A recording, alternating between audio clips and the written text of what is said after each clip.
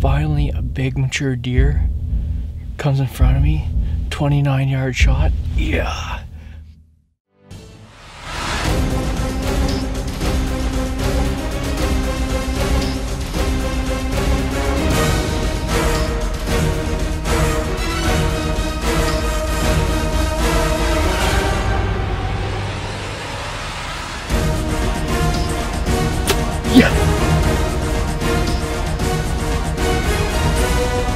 That is an unbelievable deer.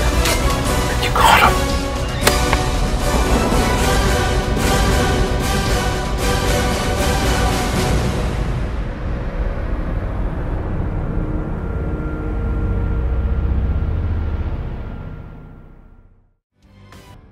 We see time and time again that a hunt changes as the season goes on, almost taking on a life of its own. And instead of us calling the shots, that hunt takes us where it wants to go. And that's the case this week. Mr. Jason Peterson's the hunter, and we're after a big old 9-point. And like usual, his hunt makes some big changes along the way. But first, like all our hunts, it starts much earlier in the year, in the summer, getting set up. She's a foggy one today. Had her all loaded up last night. Dean's got all the blinds and the few tree stands. Camera batteries, cameras, Kimco. Just talked to Dean and Steve. They're coming from the other direction with another load of stuff, so we've got a lot of stuff to get out today. By doing most of the hunts ourselves versus using outfitters means a lot more work, but that work, setting up and scouting, is what we love most about our time spent in the field.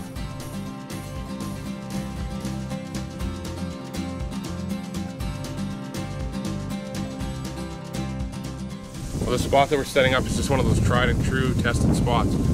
It's actually where in 2010 Stevie Sismar shot a 184-inch typical, a tremendous buck. And what it is, it's a big channel running out to an alfalfa field, and every year the deer run it. I mean, it's just a perfect natural funnel out to that alfalfa field. And there's a couple great bucks here this year that we're hoping to get a chance at. And this spot's just the spot every year. So we got a little bit of brush we're going to put on there, but we're not going to put too much on because you can see it's pretty open underneath, so we're going to try not to make the blind stand out too much, but it's just one of those spots that every year it's just a great spot. The deer that Jason was going to hunt here this year was an old tall tine 9-point with good heavy beams, and he'd been in the area for years, and we felt that this would be the year to try and line up on him. Now set up and ready, it's October before it's time for Jason to get in and hunt the big 9. The first day of any hunt is always the most exciting, wondering how the season will start off and to get a feeling of how the deer are moving. Richie just phoned and he's running a little bit late, so I'll meet him halfway or something. And I want to get to the meeting spot before Richie does, because if he gets there first, then it's going to be, well, you're late. So I got to be there first, so he's late. He's actually beat me here.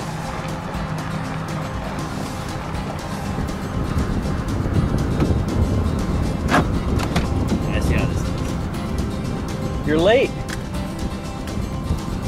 I was here 10 minutes ago. Oh, I just drove by and I just wanted to see if you were here. I just checking some stuff out. Ready to do this? Yeah.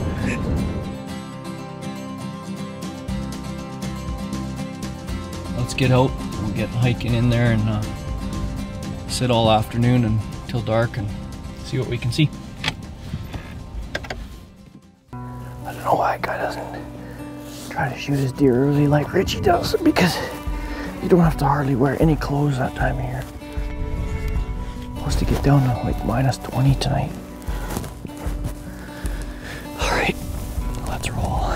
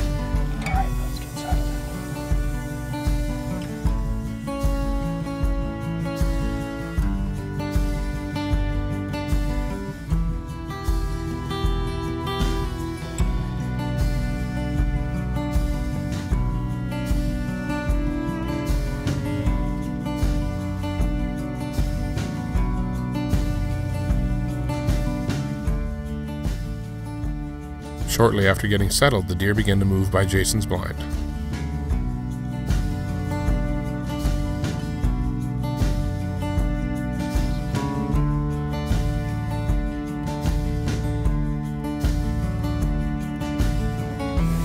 She's heading out in the field now.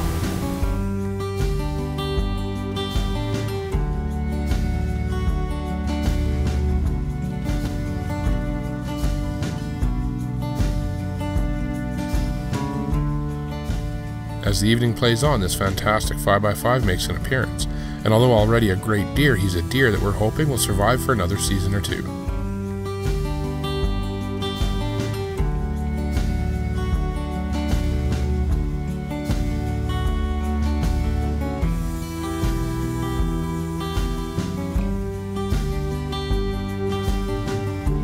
The 5x5 is followed shortly by this tall tine young 8-pointer.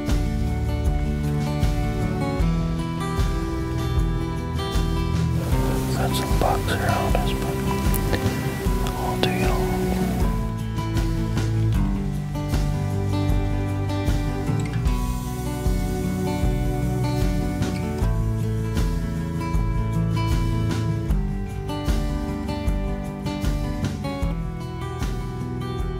We're gonna hunker in here till these head out to the alfalfa, and then we'll call her a night. It was a good evening, well, afternoon, evening.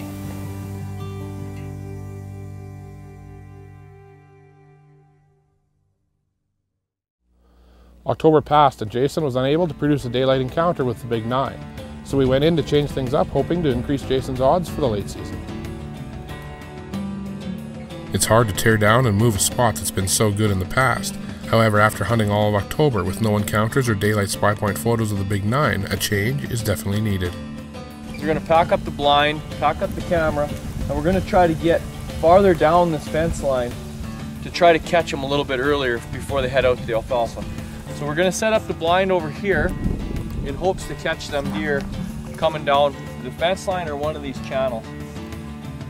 And they're heading past the old spot where the blind was out to the alfalfa field. Jason's decision on moving the blind was exactly right, as immediately we began getting good daylight spy point photos of the big 9, and Jason's hunt was back on track.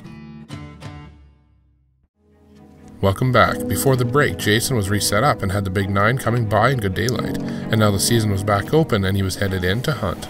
We had a big 9-pointer that I hunted quite a bit. Coming by, early season, he's back. Going through here pretty regularly.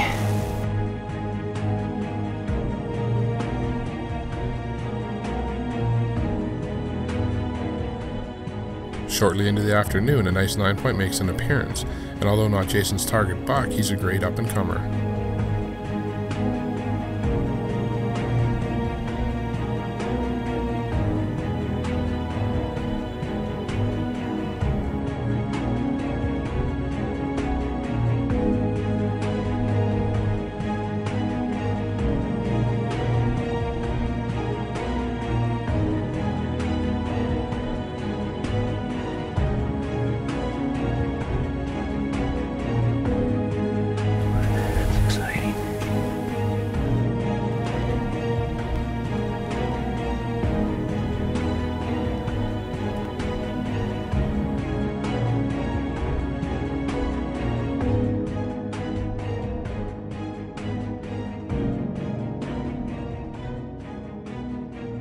The young 9 is followed by this tall tine 8-point with tremendous brows, and he's another deer with great potential.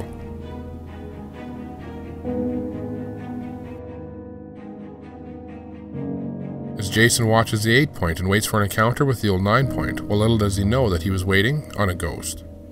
Gonna be a slammer 8-point someday. I think he's 3 there. Well, that evening we got news and verified that another lucky hunter in the area had taken the big 9. And with only about a week left in the season, that left Jason little time to get set up and start over. However, Cam Sutherland was still set up on a great 5x5, and it was actually a deer that we'd filmed the year earlier while Cam was hunting. The deer that Cam had in mind was a heavy beam 5x5 that we had filmed with Cam last year, and it was a deer that Cam had wanted to let walk for one more year, until this season. And now this year, Cam, having already taken a Boone and Crockett class typical with me earlier in the season, well, Jason was headed to Cam's stand to try for some late season luck. Cam had been getting footage and trail camera photos of the heavy 5x5 since 2009, and we'd filmed the deer with Cam in 2012. And although now this year his tines had gone down some, the mass that he carried in his beams was at an all-time high, and Jason was headed in to hope for some final hour luck. Probably gonna try to hunker in here. It's a big bull. All the deer come in this bull. Stage up to head out to the fields.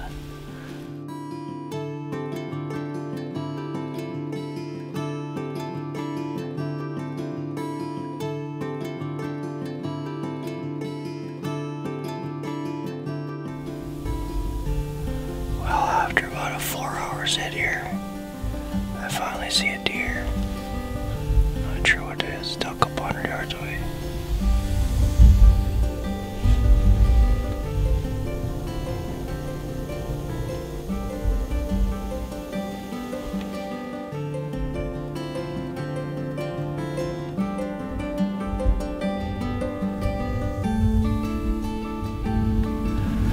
A few more dogs starting to move around. Hopefully, it brings some bucks.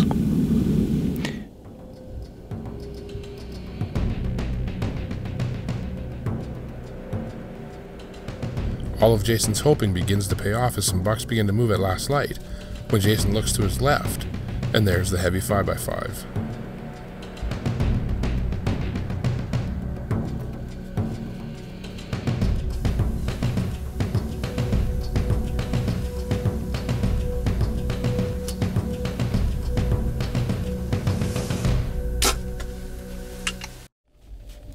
Welcome back. Before the break, all of Jason's hoping for an encounter with a mature deer in the last days of the season had just came to fruition on his first sit for the heavy 5x5.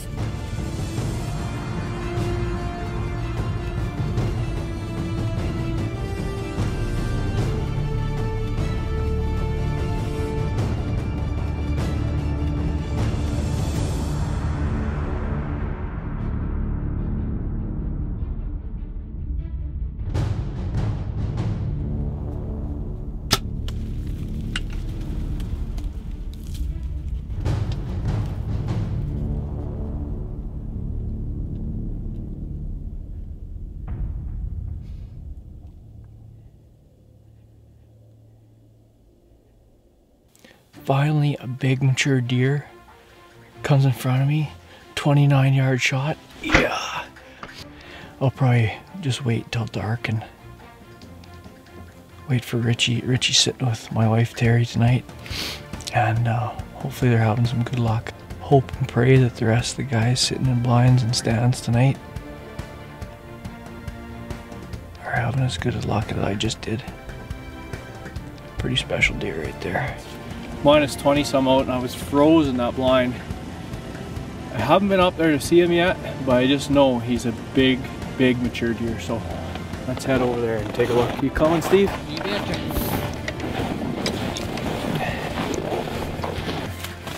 Yeah, I saw him fall over at the top of the hill. Yeah. Then he went up to the top. Right there, Steve. Right on. Oh, he didn't make it very far, did he? No. Oh, what, 40 yards? Yeah, about that. I saw him tip over on the hill here. Nice. Holy, look at the mass on that thing. Oh, you ever got good mass, eh? Yeah, good darn. I saw him fell over here. Look at that buck. Look at the mass on that thing. Wow, doesn't that look good? Yeah, that's crazy. Yeah.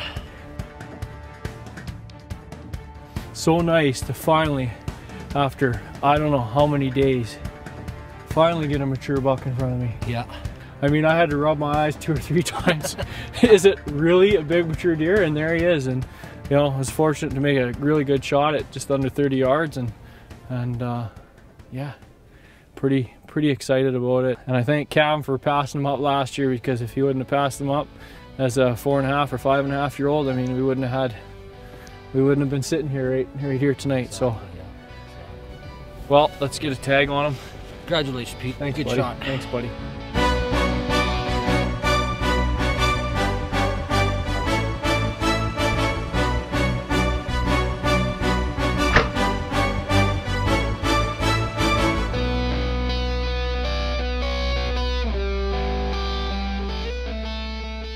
Like everything in life, you can start out in one place and end up somewhere totally different, but more often than not, it works out for the best, and a deer hunt is no different.